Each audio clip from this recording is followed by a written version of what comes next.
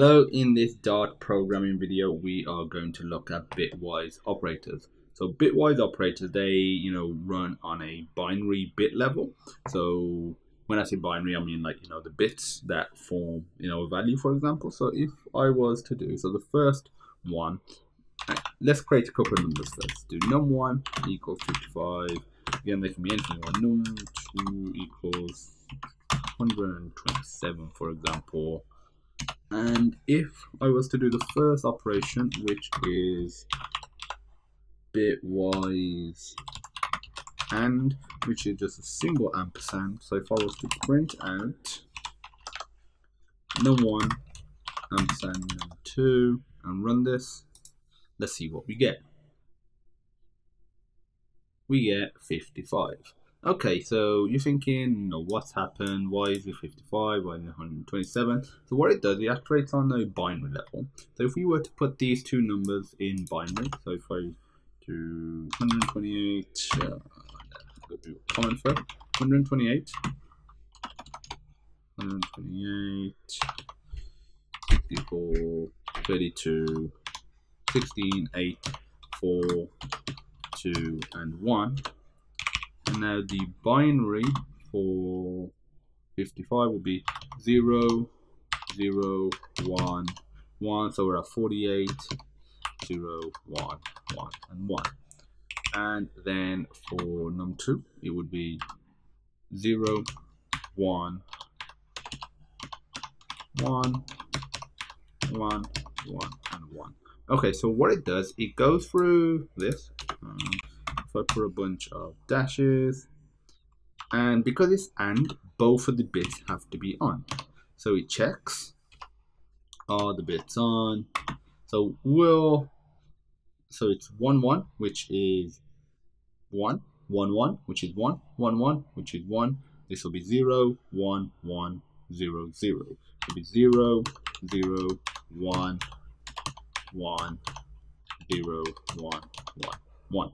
As you can see, hence why it's resulted back in the original value. But if I were to change this to something like 78, for example, and run it, we get 6. And the reason we get 6 is because this, which is 55, this, which is going to be now 78, so this would be 0, this would also be 0, so we're at 64, 72, and this would also be 0. So it goes through all of this, and it says 1 and 0 is 0 because both of them have to be on, hence the AND. 1 and 1, which is 1, 1 and 1, which is 1. So these are both off. I mean, one of these are off, so it's 0. One of these is off, 0. Same with this one, same with this one. Hence why you just get 4, 2, and 6. That's what the bitwise AND does. And the next one I'm going to show you is bitwise OR. And the OR is just a single vertical pipe.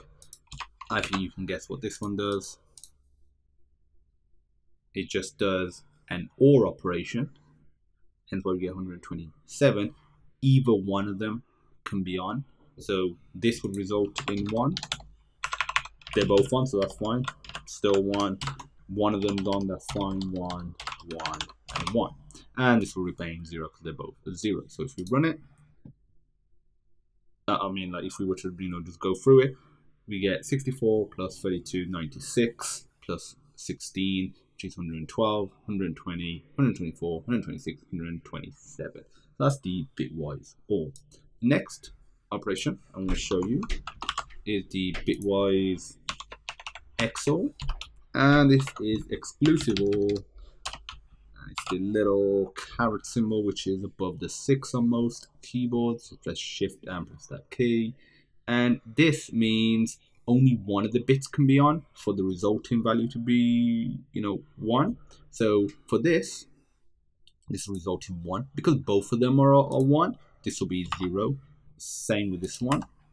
Both one of them is on. That's fine. 1, 1, 1. So we should get 64, 96, 112, 120. We should get 121 with the bitwise exclusive OR. The next one I'm going to show you is the slightly different. It's the bitwise NOT. And this is just the little tilde And if I were to print out, it only takes one parameter. So if I do num1 and I do the tilde and I run that,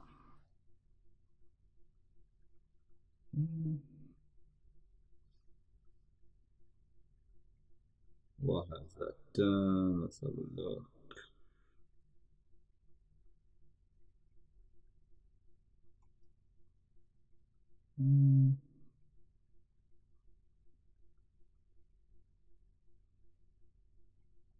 Let's have a look at what's happened over here, because the bitwise not is meant to just flip it. It's meant to flip all of the bits. So all of these flip in the ones should become zeros, the zeros should become ones. Why has that happened? That is very strange. Let's try number 2. Getting the same result again. Let me try one last thing. I'll put these in brackets.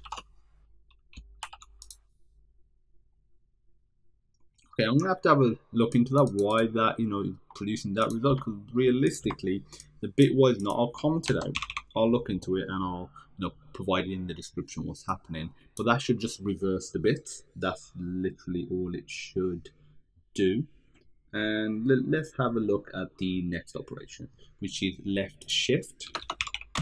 Left shift, and this is 2 angle brackets to the left.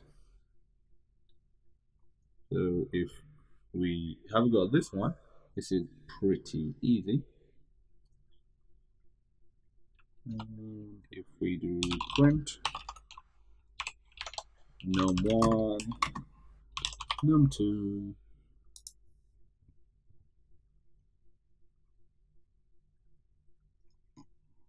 we get a value.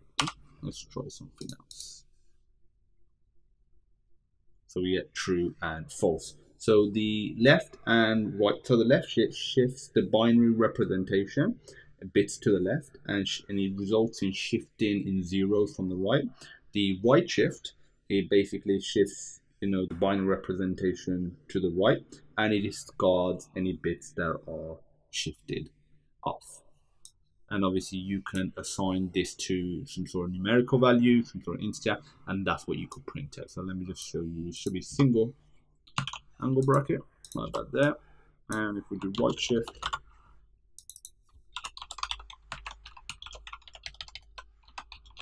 and simple as pie. So that's it for the bitwise operators. If you have any questions, feel free to pop me a message. And as usual, I look forward to seeing you in the next video.